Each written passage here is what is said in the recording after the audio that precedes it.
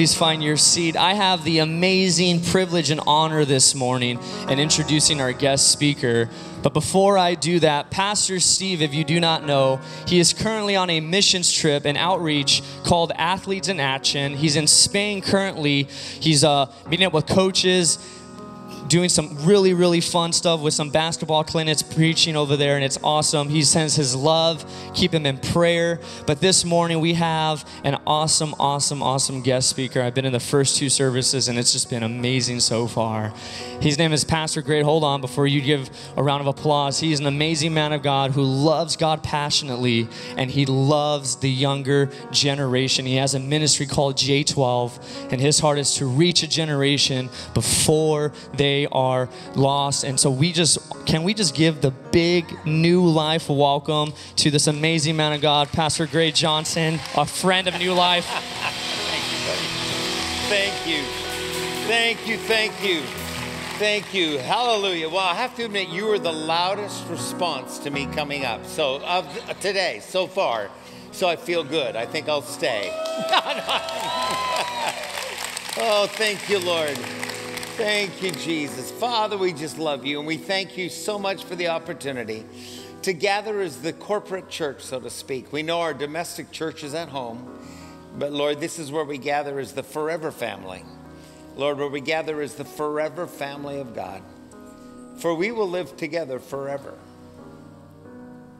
Lord, forever we will live together, ruling and reigning with Christ. Because you are going to restore all things according to your word. Amen. You're going to renew all things. You're going to resurrect things. You're going to, well, you're just the God who rees everything. And we thank you for that. Lord, it's too good to be true, really. We can hardly contain the future. It's just beyond our understanding. And according to your word, it's beyond our imagination. We've never been able to even ask for the things that you have for us, for they're too amazing. So, Lord, we thank you that we get to gather before we were with you in heaven someday. Before we rule and reign with Christ for eternity, we get to practice on earth. Practice our ability to know you, follow you, rule and reign with you, and know you. Lord, we thank you for that. We thank you, Jesus, that you paid the price so that we can enter in. That we're not in an entrance exam season, but in fact, you've already paid our entrance fees through your death, burial, and resurrection on the cross. So we don't have to wonder if we're in. We have your name. We're part of your family. And we receive that today. Lord, every service has a different take on it. As you know, you're the orchestrator of every time we gather. Every service has its own unique anointing, it seems. And so, Lord, we ask that what happened in the first two services, Lord, would be different than what happens in this one. Because you're always the God who gets to the point. Your word is a sword, not a board. It doesn't generally pulverize us. It speaks to our issues. And so today, Lord, I pray that you would read our mail, and that we would just sense that you've been with us all week. So, Lord, take your word and make it living and active, we pray now. In the name of Jesus. And everybody in the house said, amen. Amen. Hallelujah. Give the Lord a hand. Thank you, Lord. We love you, Jesus. We love you, Lord. We love you. We love you. We love you. We love you. You know, some may wonder if with this kind of professional atmosphere of phenomenal music and talent and gifting and technology, that in fact it would be a show. But as I was reading in the word just now, Elisha called for a musician, and then this hand of the Lord came upon him when the musician showed up. So I want you to know that this is ministry, and that in fact there is a phrase in the Bible, songs of deliverance. Not sermons of deliverance, it's songs of deliverance. And sermons bring deliverance, but songs also bring deliverance. The sound of a song, the resonance that comes from even a musical instrument. When David played the harp, the Spirit of the Lord would come upon him. Come on, amen. So we thank God for these musicians that have honed their skills so that we can enjoy the presence of the Lord. Amen? I don't know about you, but I know this. Amen. I know this about David. When David took on Goliath, he prophesied his demise before it happened because this kid was on it. And he looked at Goliath and says, I'm going to take your head from you. It'll be a great weight loss program. Within moments, you'll lose 30 pounds. So, because he had a big head. Not only physically, he had a big head. He was defying the armies of the living God. That's a big head. And David says, I'm going to come to you with the name of the Lord, of the God of the armies of Israel. You come to me with a sword and a spear, but I'm coming to you with the name. So you're coming with physical stuff. I'm coming with a confession. And my confession is the name of the God of Israel, whom you have defiled. So here we go. So what killed Goliath? What killed Goliath? The name of the Lord and the skill of a slingshotter. Something tells me if he didn't practice his skills, God would have had to get involved in a big way. That stone's going left. I think he had the skill. So bring your skill set to the table when you serve the Lord. It will be the Lord that brings down the giant, but it'll be your skill set that's included. Okay, let's go home.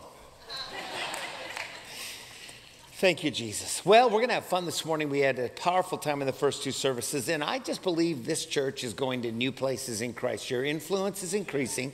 The last time I was here was April 2017, and since I've come back, I can tell there's increase. There's increase of authority. There's increase of just depth of spirit, I believe, and even people. I mean, there's just been a growth in the house, and there's a reason for that, and that is because somebody's paid the price for that to happen. That would include leadership. That would include people that volunteer. Yesterday, I spoke to, it was 120 were RSVP'd of leaders that serve the younger generation in this church. And I'm going to tell you what, it's not easy to serve kids. Let's move on. Come on now, you know what they're like at home. Can you imagine what they're like here? You know what I'm saying. So thank God that this church has put an emphasis upon the younger generation. Today's word, though, is for us as adults, for us as young lives. I see some young people in the house. Right on, bro. But I'm always attracted to the younger generation because they have more future than past.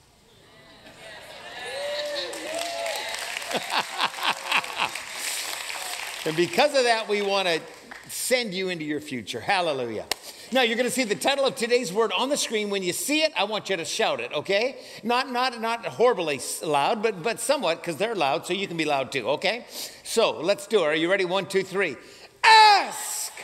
Oh, that was slow. Was I fast? Okay, let's try it again. 1, 2, 3. Ask! Yeah. That's what it says up there. Ask. Let me tell you what. There's a lot of asks in the Bible. Ask of me, and I will give you the nations for your inheritance. Jesus said to a man who was blind, ask, what do you want me to do for you? You know, we're always asking God, what's your will? And he's asking us, what's yours? Now, please understand, we come under his lordship, but God needs something to work with. Don't be a parked Christian. Pretty hard to direct a parked car. Pretty hard to direct a parked Christian. But we fall under that trap. Oh, God, I'm so afraid I won't do your will, so I'm going to freeze. And God says, I need something to work with. So today we're going to talk about the power of asking, and we're going to read scripture together, and you're going to see it on the screen. And could we read it strong together? Let's read everyone. Let's start. And he said to them, which of you shall have a friend and go to him at midnight and say to him, friend, lend me 3 loaves, for a friend of mine has come to me on his journey, and I have nothing to set before him. Let's stop right there. You see, in the Catholic tradition, there's a lot of back and forth, where they'll say scriptures in response. So I'm just loving this Catholic moment. Come on. Okay, so here we are, a bunch of evangelical rock people, and meaning we're like, we came here and we're just kind of hip and cool. Well, I just love the fact we're reading the word together. Let's continue. I don't know where we were. Let's begin with, and he will answer. And he will answer from within and say, do not trouble me. The door is now shut, and my children are with me in bed. I cannot rise and give to you. When you see ask in the next slide, let's say them strong, the word ask. I say to you, though he will not rise and give it to him because he is his friend, yet because of his persistence, he will rise and give him as many as he needs. So I say to you, ask, and it will be given to you. Seek, and you will find. Knock, and it will be opened to you. For everyone who asks receives, and he who seeks finds, and to him who knocks it will be open. As it continues, if a son asks for bread from any father among you, will he give him a stone? Or if he asks for a fish, will he give him a serpent instead of a fish? Or if he asks for an egg, will he offer him a scorpion? If you then, being evil, know how to give good gifts to your children, how much more will your heavenly Father give the Holy Spirit to those who ask him? Okay, I've never said this in the first two sermons. We read the, come on, yeah, amen. Amen. We read the Word of God together. I've never said it in the first two services, but isn't that funny how, it's all about asking for bread for this and everything. And it ends with, no, I'm going to give you the Holy Spirit. No, I want a bike. No, you're going to get the Holy Spirit. I want a new home. You're going to get the Holy Spirit. I want some new shoes. How about the Holy Spirit? In other words, ultimately, it all comes through the direction of the Lord, whatever it may be. Amen? It's the Holy Spirit. Those who are led by the Spirit of God are the sons of God and the children of God. So we need to be led by the Spirit. Amen? Hallelujah. That's a thought we never had in the first two messages. So that's what you get for coming to the third service. Hallelujah. Because you gave the devil your Saturday night. Just kidding. Okay. I'm just joking, and I'm joking. I'm joking. Oh, I just love the Lord, and I know you do too. Now, I want y'all to help me. I want y'all to go from the A to the S to the K. Let's do it. From the A to the S to the K. Again. From the A to the S to the K. One more time. From the A to the S to the K. Now, when you study the Word of God and not just read it on the surface, and you stay and eat it, things start popping. As you meditate upon the Word, God starts to revelate in you, and you start to see things you've never seen before, and it's powerful. When I was a young man, when I was a young teenager, I bought a book called The Joy of Discovery. It was only $3.99. That's how old I am. And the book was a book on how to study the Word of God and pull out revelation. And I'll talk more about how powerful that is in the second section here. But it was so cool this morning. Pastor Andrew Carroll, who's on staff here and serves in discipleship, I believe, leadership. He came to me and says, you just need to know this. When you did those summits, those massive events for young Foursquare youth back in the 80s and 90s, he said, I was too young to go, which made me feel super old.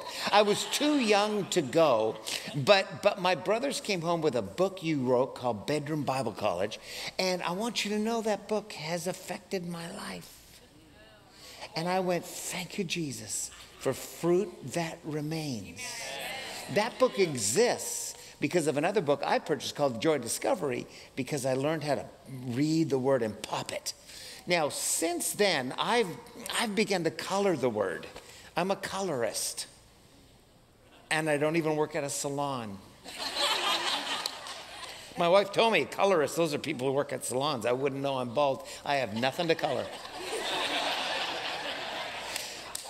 I am a colorist, and so I love to color the Word of God, and I've had a lot of fun with that. And I've actually created some coloring books now for families. The latest one I've done is called the I Must Color Journal. My I Must Color Journal. And it's bubble art of God's Word. Bubble letters. And you color the Word, and content starts to become clarified. Along with the concept that whenever you color, you relax. Seriously, if you're in a mental state, color.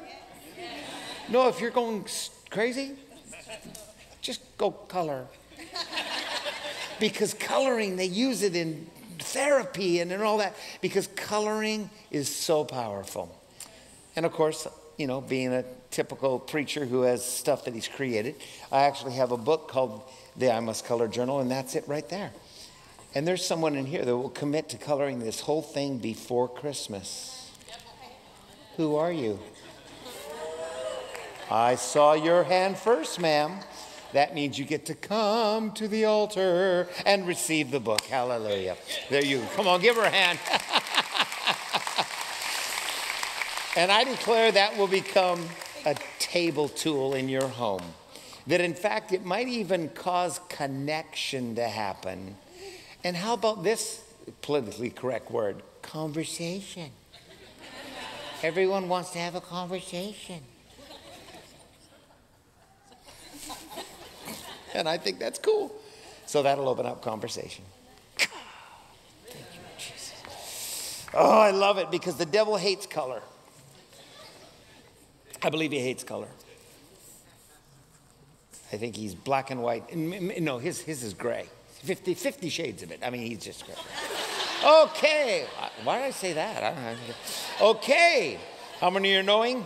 This is why we only invite him. Okay. And so, from the A to the S to the K, did you notice something? Ask, and it shall be given. Seek, and you shall find. Knock. Knock. Knock, and it shall be. It's an acrostic. There's a progression here. I saw it when I meditated. A, ask. S, seek. K, knock. Or knock. Isn't that cool? That's why the Bible's the bestseller. And it's not because it's easy reading. It's because there's something on it that pulls out revelation that's just unreal. May your bedroom become a Bible college. May your devotions a delight. May your connection with God never go beyond 24 hours. For he gives us his daily bread, not our biannual loaf. Don't be an Easter Sunday Christian. Easter Christmas. A, ask. Here we go. I believe that ask will reveal the motives of your heart.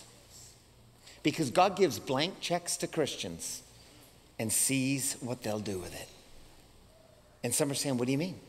Solomon had just sacrificed 1,000 offerings. And God said to him that night, ask. What do you want me to give you? And Solomon responded by saying, I think we need to read it because it's pure scripture. Let's take a look at 2 Chronicles chapter 1, verse 2. You'll want that reference, 2 Chronicles 1, verse 2. And let me read it to you right now. 2 Chronicles 1.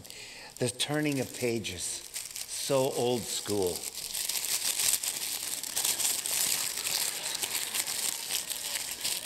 Sure beats a new iPhone X. Come on, somebody.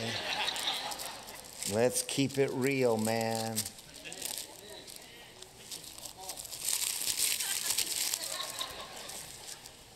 Neither of the services got that earlier this morning.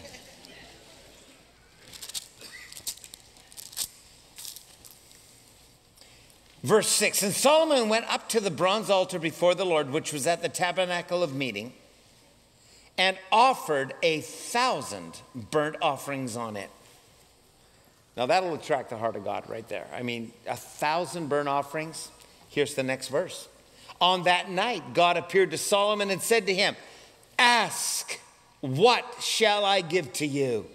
And Solomon said, you have shown great mercy to my David, my father, and have made me king in his place. Now, O Lord God, let your promise to David, my father, be established, for you have made me king over a people like the dust of the earth in multitude. Now give me inside information on the stock market.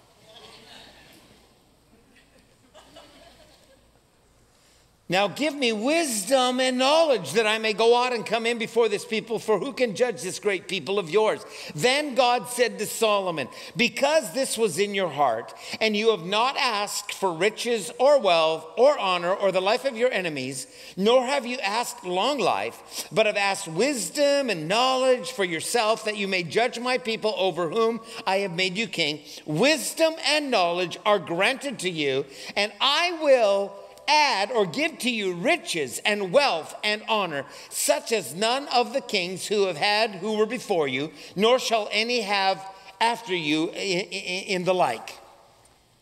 If that isn't absolutely a total revelation of the motive of young Solomon's heart.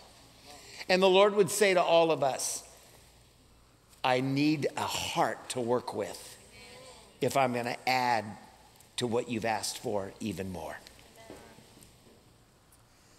You see, seek ye first the kingdom of God, and all these things shall be.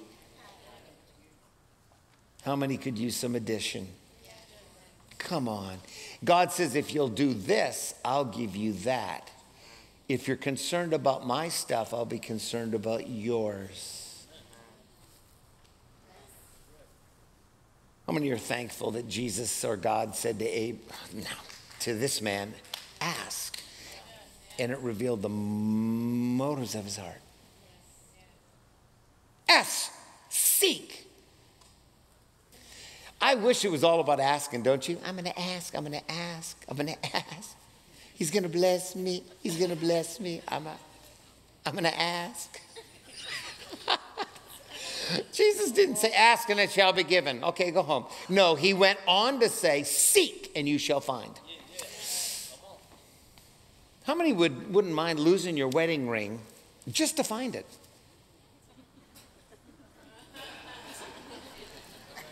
Some of you are looking at your wife. No, it's not a trick question. How many know when you lose something valuable and find it, it's a crazy emotion? Like, I don't know where mine is right now. But I'm pretty sure I put it at the sink. I think it's there. It's going to be there. I'm all right. And it's almost worth it to lose it to find it. Now, you don't have to go and lose something to find it. But I'm going to tell you, there's nothing like an archaeological dig. Have you seen those people, those archaeological people? They're crazy. They'll spend 30 years looking for the vertebrae of T-Rex. And when they find Rex, they're like, they're freaking out because they just sought and found. Ask and it shall be given. Seek and you shall find. Come on, you've heard preachers say it. It's true. God doesn't hide himself from you. He hides himself for you. And it's so true. I'll never forget when I was baptized in water at 14. When I came out of the water, I sensed the presence of the Father's blessing beyond description. I got dressed and I went into the balcony of the church and just speaking in the heavenly language. I was just pacing back and forward. I was 14 years old. I was just I couldn't calm down. I just couldn't calm down. That's why I went to the balcony so I wouldn't bother people. It was a Sunday night service and I'm in the balcony. Oh God. Finally, I just got it. I went into the service. I sat down and 20 minutes later, he left me. Totally left me. Some are saying, young man, would you quit preaching? Pastor Steve, don't ask him again. He's preaching heresy. God will never leave you nor forsake you. He didn't leave me. He was just playing a little divine hide and seek, not to tease me, because we just sang that. The bubblegum lyrics.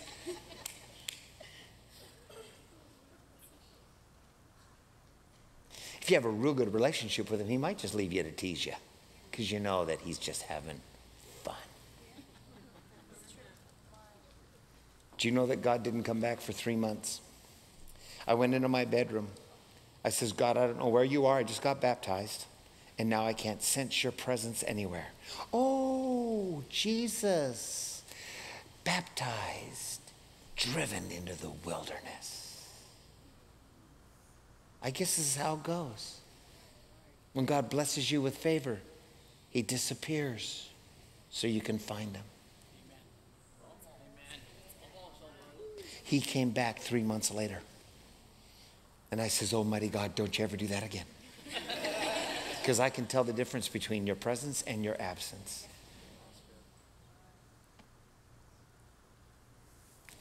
Unless you're the guy that killed people with a jawbone, what's his name? Samson? The Bible says he didn't know whether God left him or not. You don't want to get there. Is God with me or not? I can't tell. When God came back to me at 14, I had already turned my bedroom into a Bible college. I was spending hours a day in the presence of the Lord. And that's why the book that Pastor Andrew Carroll has blessed him, because I went through that. God says, I'm not going to let you just be an asker. I'm going to make you a seeker. And you're going to seek my face. And I'll find out what you're like when you can't feel me, to see if you can find me. Because God likes to ditch his people so they'll see what they do when he's around the corner. That's true. That's true. That's wisdom. That's how it works in the kingdom. That's how it works. But it's for your good. It's for my good. He hides for you, not from you. That's the kingdom. That's the way it is.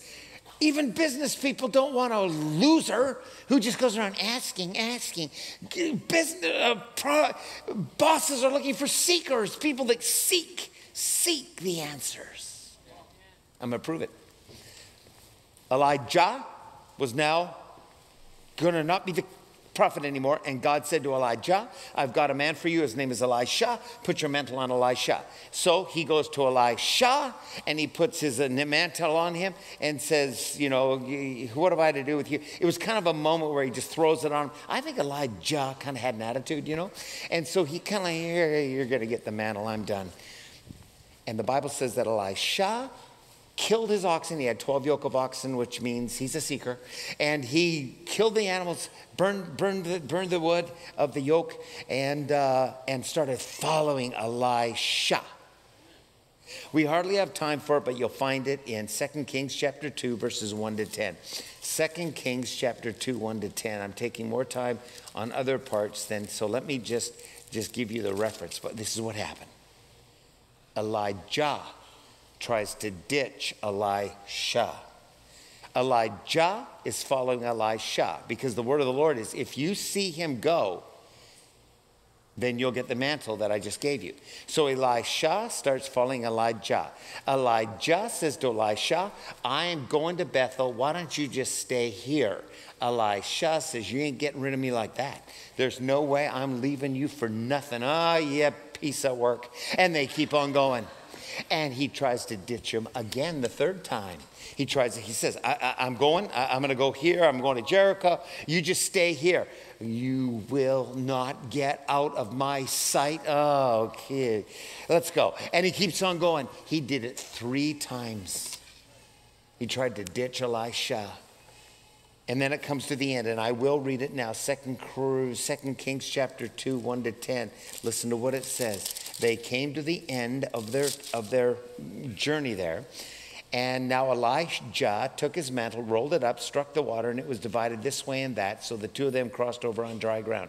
And so it was when they had crossed over that Elijah, the guy who's tried to ditch him 3 times, says to Elisha, ask! Ask! Because there's an exclamation mark there. That's why I'm yelling. Ask! I can't get rid of you, so ask. What do you want? And Elisha says to Elijah, I want twice of what's on you on me. And you know what Elijah says? You have asked a hard thing.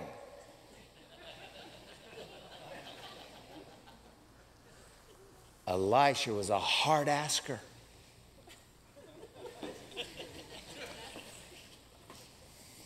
Solomon was a wise asker.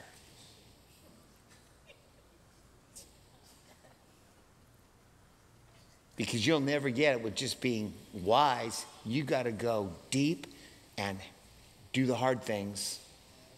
hard asking. By the way, you know how many miracles Elisha did? Twice as many than Elijah, -1. He didn't quite make it, and he died. They put him in the grave. And then there was a war going on, and they threw a dead guy in his grave. And when the bones of the dead guy hit the bones of the dead guy, named Shah, the dead guy got up because of the dead guy's bones. And Elisha said from the heavens, well, I'm not there, but we made it. Because obviously he was in heaven. To be absent from the bodies, the presence was the Lord, but his bones were so filled with the glory of the Lord that the guy got up. Now that's what happens to people that are willing to ask the hard things that God would bring into their lives. We're almost done. K. Canuck. Esther. Esther was the queen. The king had asked his previous wife to come to a party. She refused. He got offended. He says, if women find out that you disobeyed me, all the women in all the country will diss their husbands. So we're going to have to just dish you and you're out. How many are thankful you're living today? And they then said, well, we need you to have a queen, so let's just see if we can find a beautiful woman. And they went through the nation. They found all these beautiful women, whatever that means. And they brought Queen, not Vashti, that was the wife, Queen Esther. She got picked because I guess she was just something else. And when the king saw her, he says, you're it. You're just it. Because when God made Adam, he was only practicing. Come on, somebody. That was for all the men. Okay. And it's true. It's wonderful. She was beautiful. Well, what had happened was the king had an associate named Haman who he had elevated to phenomenal, prominent positions. Haman was a mean guy. Haman was a man filled with pride. And Haman could not stand this one man who would not bow to him when he came by. His name was Mordecai. He was the dad, the surrogate dad. He was the uncle of Queen Esther, Mordecai. And Mordecai would not, because he had the I must spirit. He says, I will not bow to you and worship you. I worship one God and God alone. This man was a little different. This man was the real deal, Mordecai. So Haman says, you know, who is this guy? Found out he was a Jew and says, you know what? I don't want to kill you. I want to kill all your people. I'm going to wipe your country out. And so guess what happened? The king said, okay, yeah, whoever these people are, if they're not obeying me, yeah, let's get rid of them. It was horrible then. Signet ring, they did it. Mordecai sent a message to Queen Esther. Queen Esther, there's been a message sent. All of us are dead. It's coming up. They're going to kill us all in one day. And honey, you're one of us. They don't know that right now. That's how you even got in there. But I'm going to tell you right now, you will not escape this, because she was in denial. And then he says, come on. And then he said this, are you ready? Who knows if you have not come to the kingdom for such a time as this? Because you see, when you ask wise, it reveals your motive. When you ask deep, it reveals your measure, the measure of your life. The measure of Elisha was twice the measure of Elijah. But when you ask, well, let me tell you what happened. Here we are. We're almost done. So this message went out. And she came alive. And she said, you know what? Who knows if I haven't come to the kingdom for such a time as this? My uncle, my father, the guy who's looking after me told me that. And she switched and she says, okay, go. Tell everyone to fast for 3 days. And I'm going to go in and stand before the king, which is against the rules. And if I stand before the king and he does not receive me, I will be killed. And then she said these beautiful words that are the only people that change the world. If I perish, I perish. Who cares? That's who changes the world.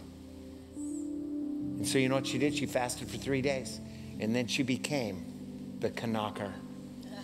She came before the king without an invitation. And when the king saw her, he says, that's my girl.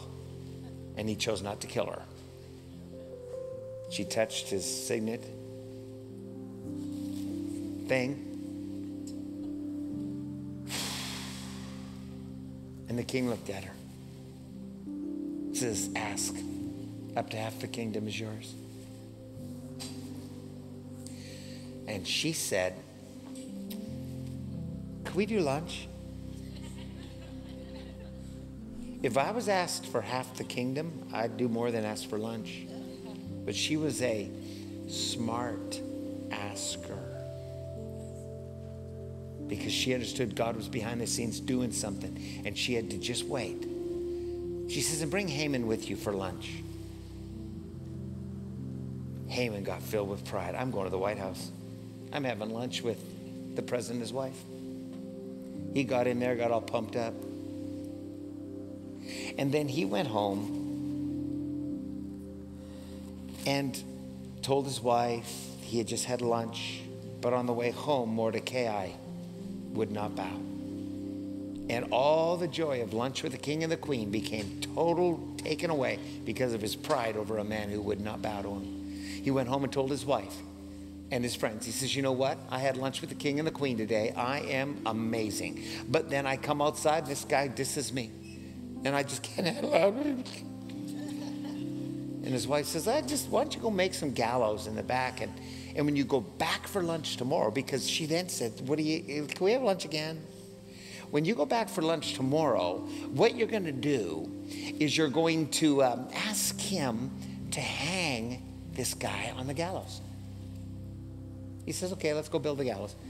That night,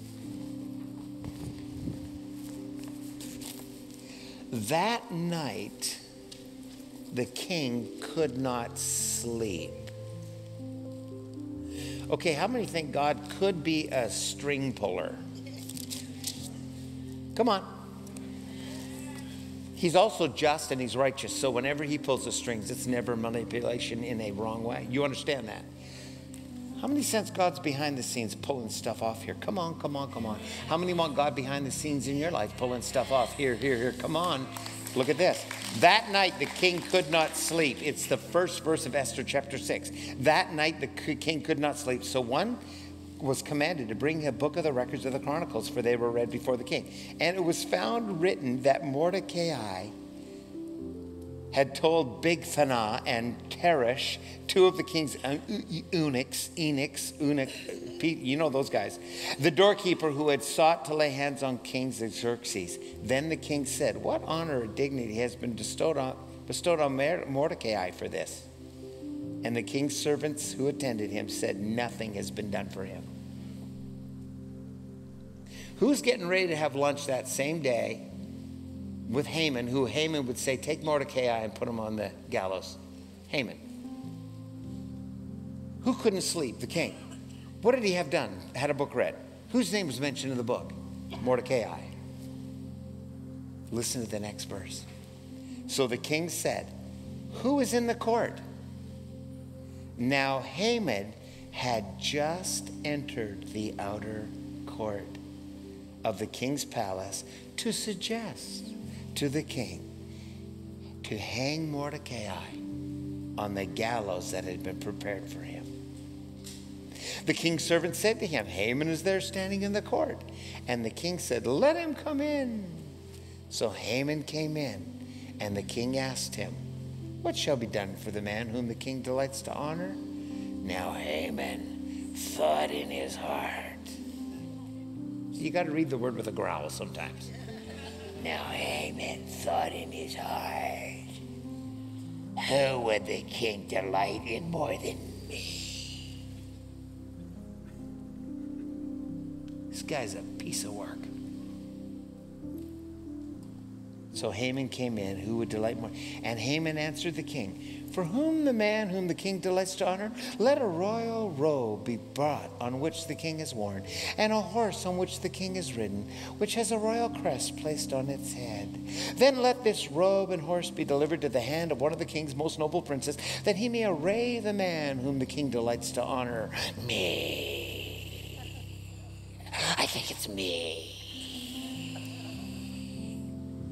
Then parade him on horseback through the city square and proclaim before him, it shall be done to the king, a man who honors the king and delights to honor. Then the king said to Haman, hurry, take the robe and the horses you have suggested, and do so for you, not do so for Mordecai, the Jew who sits within the king's gate. Leave nothing undone that you have spoken. So Haman took the robe and the horse, arrayed Mordecai, and led him on horseback through the city square, and proclaimed before him, the Sheridan, or the king who honors the king. Afterward, Mordecai went back to the king's gate. Because this is the real dude. I just been honored like crazy, but now I'm just going to go back to what I was doing before I was honored like crazy. But Haman hurried home to his house mourning and his head covered. Then Haman told his wife and all his friends everything that had happened to him. And his wife Zeresh said to him, if Mordecai, before whom you have begun to follow, is of Jewish descent, you will not prevail against him, but will surely fall before him. And while they were still talking, the king's eunuchs came and hastened to bring Haman to the banquet which Esther had prepared. So the king and Haman went in to dine with Queen Esther.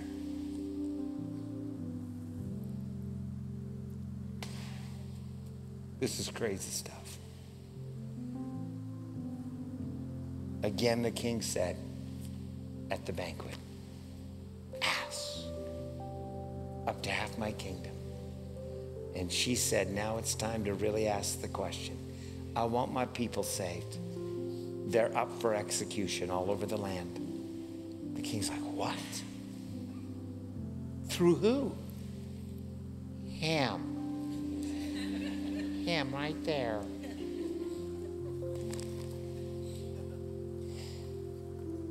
The adversary and enemy is this wicked Haman. So Haman was terrified before the king and the queen. Then the king arose in his wrath from the banquet of wine and went into the palace garden. But Haman stood before Queen Esther pleading for his life, for he saw that evil was determined against him by the king. When the king returned from the palace garden to the palace of the banquet of wine, Haman had fallen across the couch where Esther was. Then the king says, will he also assault my wife while I am in the house?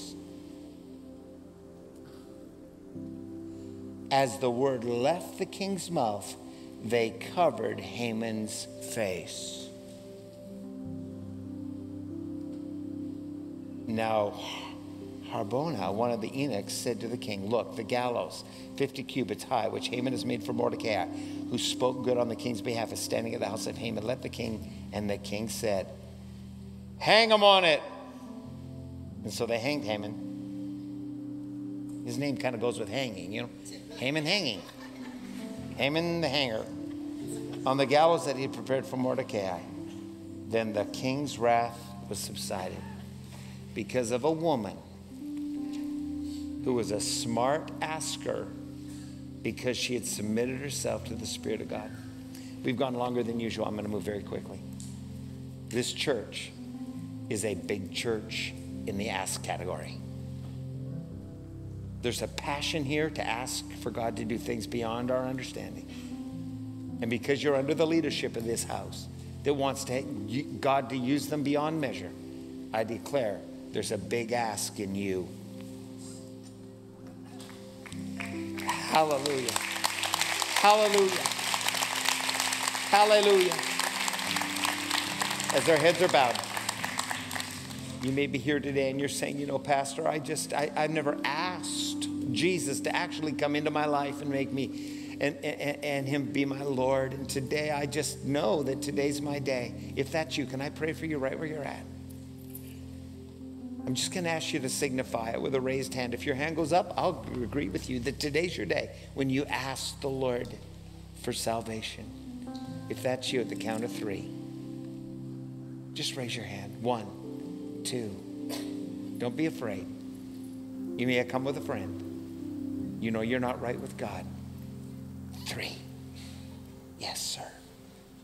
Yes, yes. There's young and old alike. Someone with 2 hands raised. Could we agree with these that have raised their hands now? All of us pray this simple prayer. If it comes from your heart, it'll reach the heart of God. Here we go. Lord Jesus, I've raised my hand in the midst of your people. Today, I ask you to come into my life. Cleanse me of my sin. Set me free. I will serve you and know you. I will not be a task-oriented Christian. I will be an ask-oriented Christian also. Use me, Jesus. Father, I thank you for that simple confession of faith. And may this confession become a possession. In the name of Jesus. Thank you, Jesus. Has it been good to be in the house of the Lord? Let me have some myself.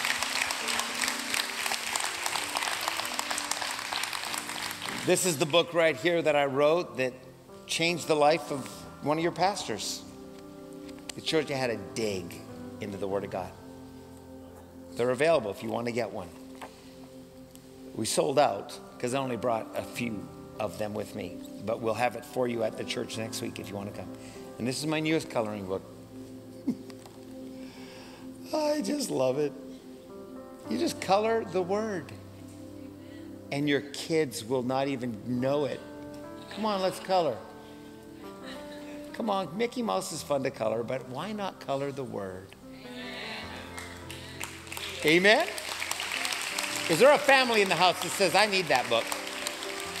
I saw your hand first, sir. Would you give it to that gentleman right there? I speak it in Jesus' name. And may your table be anointed. You know, we believe in the table principle here. Debbie Titus, we believe that the table is the most important piece of furniture in the home. And I declare that'll be a table tool. And you all need table tools in your life. Amen? And then books on how to study the Bible for kids 12 and under. This one here is for all of us, but this one here is for kids 12 and under. BBC, Bedroom Bible College. I don't know who needs this book, but you better, come on, honey. Come on. Yeah, grab her. Yeah.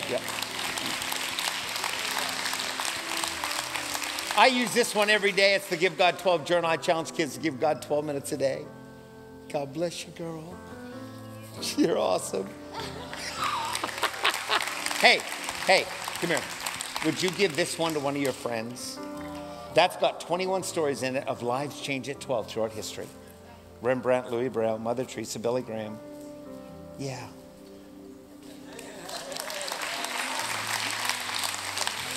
This stuff is available. I got to keep that book because it's the last one we have. And then we have, look at this. I have 2 of these here in Spanish. Yorvo. I must. I don't know who needs this shirt, but would you please raise your... Thank you, ma'am. I see your hand waving. Come to the altar, the T-shirt altar. Okay. And then we have other shirts back there. I must, bright neon colors for kids, along with adult shirts that just say things like, I must on them in a more subdued fashion. I want you to know, sir, if you wear this, people will ask you, I must what? And you know what you will have, sir? An answer. In the name of Jesus. Thank you, congregation. I love this house.